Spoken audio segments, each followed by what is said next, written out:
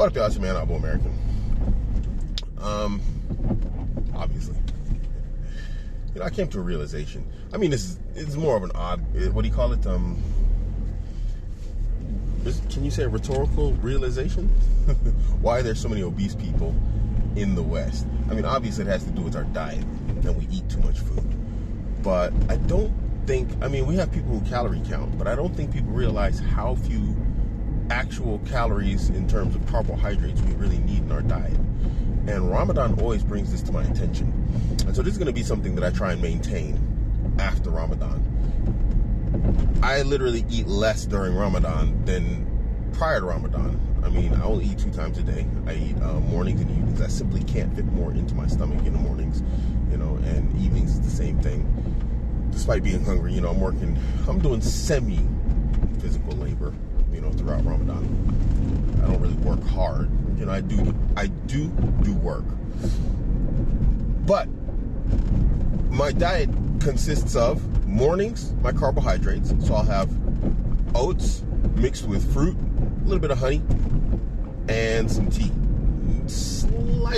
Very lightly sweetened, because you put sweetened tea on top of honey with oats and fruit. It's a huge sugar bomb for your system to diffuse.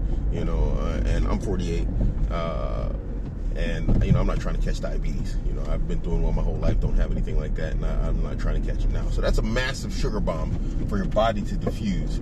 Can cause your insulin levels to spike and all that type of stuff. I'm not a dietitian, guys, but anyway, so I'll drink and eat that in the morning, as my carbohydrates for the day. And throughout the day, I actually feel satiated. I feel, I have a lot of energy. I have a lot of energy. And then evenings, I come home and I eat steak with tuna fish salad, 2 sources of protein, or it'll be chicken and tuna fish salad, and then some regular salad. And afterwards, I'll have some mango, and then I'll actually drink like something like, it's like a soda drink here they have in Germany, but it's not like high sugar. It's like a lot of people who are used to Coca-Cola or something, if they drank it, they'd be like, ooh, this is disgusting, but if you have a low sugar diet, then it seems very sweet, and to me it seems very sweet, but to a person who's, eating candy, drinking Cokes, whatever else, it's gonna seem like very like, ugh, it's disgusting. It's like, why does it got, a lot of flavor and very little sugar to it? But to me, it's like, it's like, whoa, dude. So anyway, and with that diet that I'm doing in Ramadan, this is only 2 days, but every year it's pretty much the same. It doesn't really change. I feel perfectly fine. I actually, in these 2 days, I feel so much better than when I normally eat. Like, I'll eat mornings, very, very lightly in the mornings. I'll have my lunch, and then I'll come home and I'll have dinner in the evening. And I feel so much better, so much lighter, right now. It's crazy, dude. But when I think about the average person, I'm looking at my coworkers, and they're eating and just eating and eating and eating.